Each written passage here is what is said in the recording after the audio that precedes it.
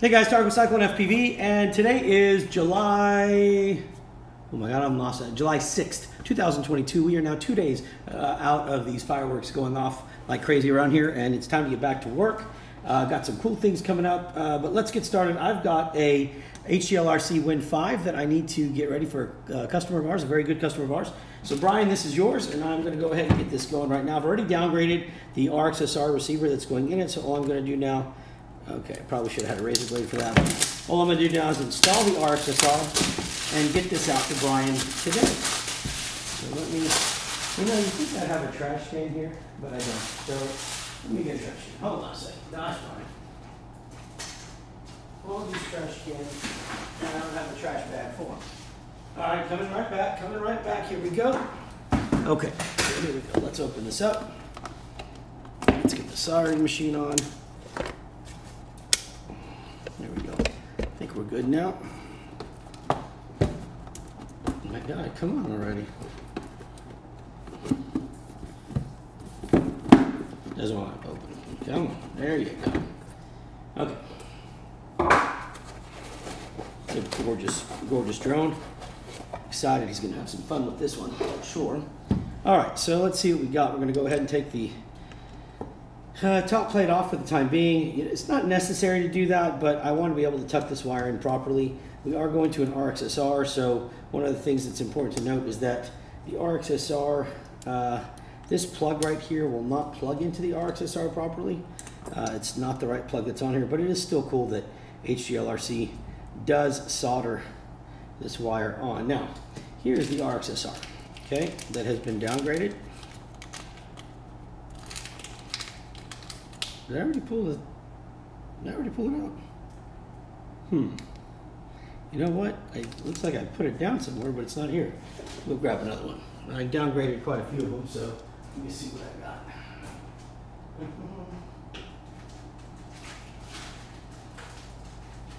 Oh, yeah, it fell out of the bag, sorry. Okay, so here's downgraded R-XSR. And unfortunately, the way we need this to fit, this is the plug we're gonna have to use. Right here. There we go. One of the common mistakes people make here is they fixate it on the yellow wire, because usually the yellow would be for the S-bus, but in this case that's not the case. So what you're going to be doing is you're going to be using black, red, and green only for this, okay? The green would represent the S-bus, so let's do that. The yellow represents the S-port. Okay, so let's do this here. Now, if I could, I would love to be able to use this plug, but even the pins are too small to swap them out. So what we're going to do is we're going to go ahead and let's see if we can remove carefully. No, not that one, this one.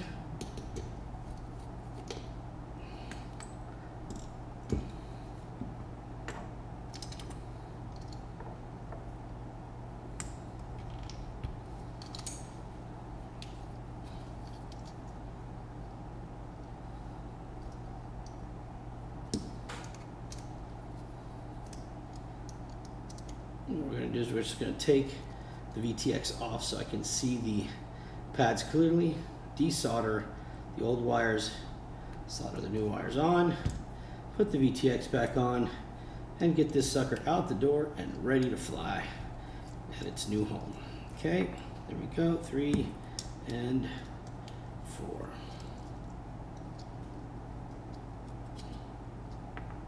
All right. There we go. Now, if I can just keep those screws from falling all the way out, I'll be very happy. Let's just lay this VTX. Oh, we can just move it to the side for now, I guess. Just leave it like right there. Okay? All right. So what we're going to do now is we're going to remove the wires that are on here. So you have ground, which is here. Okay? You have your 5-volt, which is here. And you have, gosh darn it, stay still, please. I do not want to unplug the VTX, I just want it to sit right there. Okay, perfect. And you have your S-bus. All right, so we're going to take these out. We're going to eventually convince this thing to sit still. Okay, now what we want to do is we're going to bring in the correct plug, but we are going to remove these 2 cables here that we do not need, and we don't want to leave them loose. So we're going to pull up the tabs on the white cable. Let me kind of get this in there properly.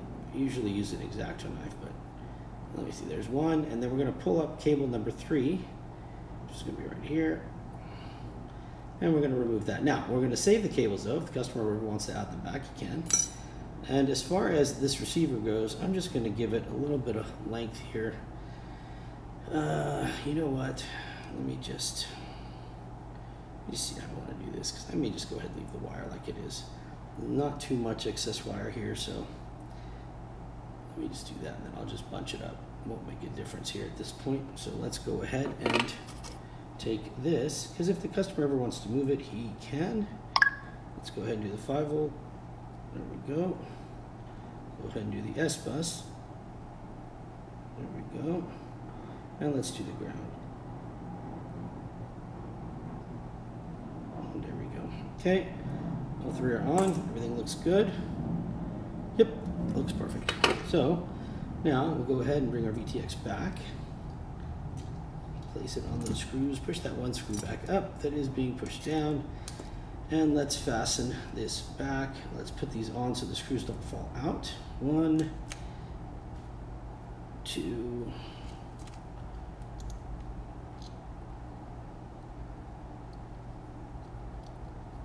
3, and 4. There we go.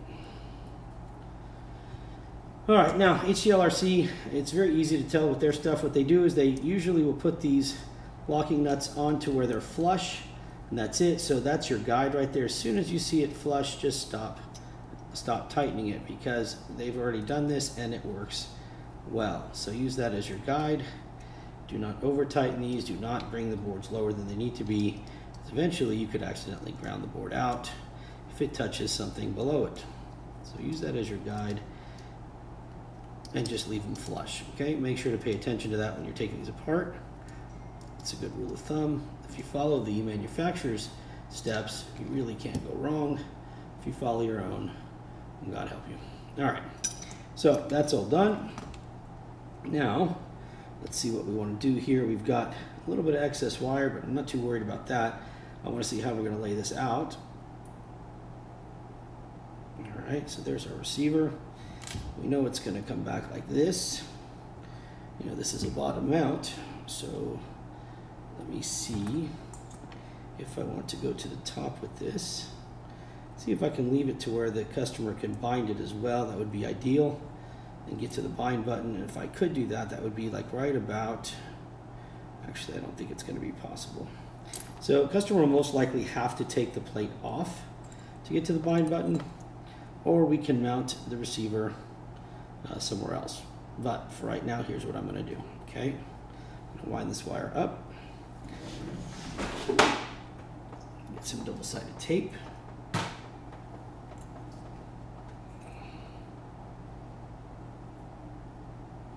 Place it on the bottom here. I'm not really sure how long I want it to be. Let me grab some scissors.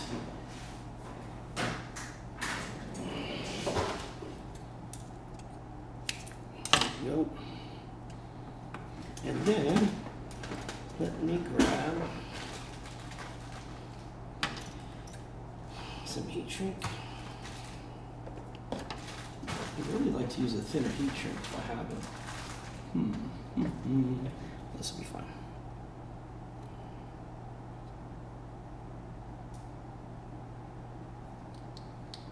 Just like that.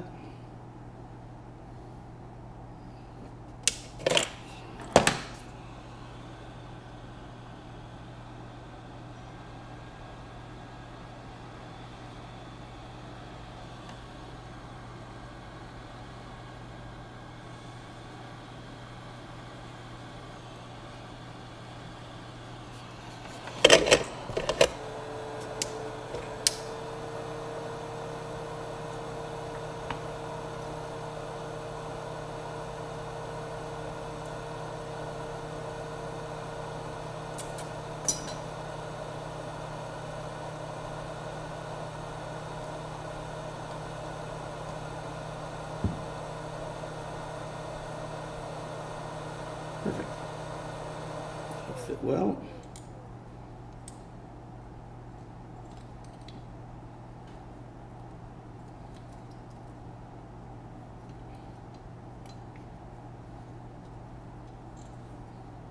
Just going to twist this up a little bit. Go right back here, just like that. Put this on.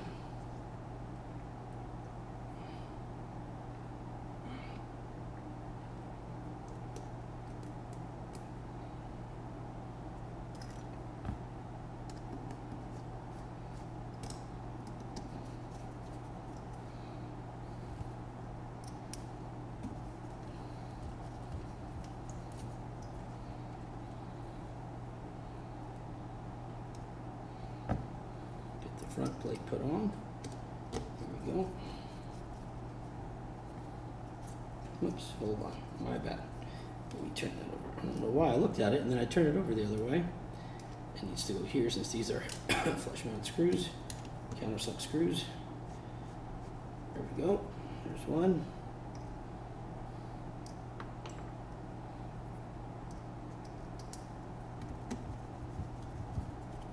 There's two. Now let's get the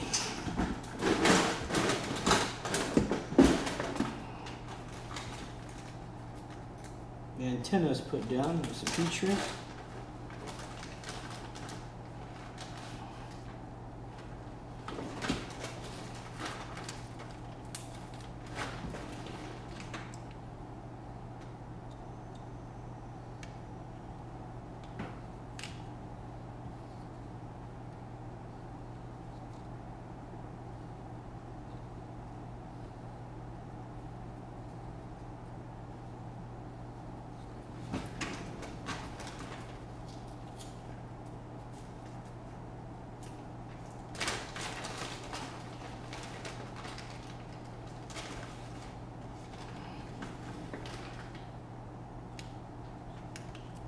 Perfect. Turn those, turn this. And there we go. Now we'll go ahead and heat shrink these.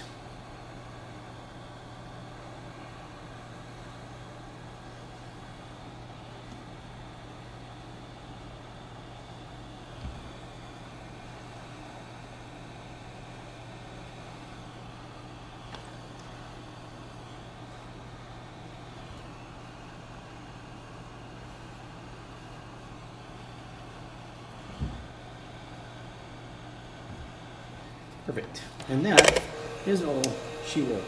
The sucker's good to go. I'll power it up. Well, you know what? The VTX is going to interfere with our camera signal here, so I will power this up after. But for aerial purposes, this is done. Everything looks great. So Brian, I will tell you, man, thanks for your business. Enjoy, have fun. I'm going to make sure that everything's going well for you. If you have any questions, you know how to hit me up. Everybody else, listen, if you would please subscribe to our channel. We are now into the month of July, and this is when we start bringing in all our new stuff. So we've got a lot of inventory coming in, and we're getting ready to do some things on the property here with some training and stuff. So it's going to be pretty exciting. Anyways, please subscribe to the channel. Let me know if you need anything, and we appreciate your support, guys. God bless. Be safe, and we'll talk to you soon. Peace.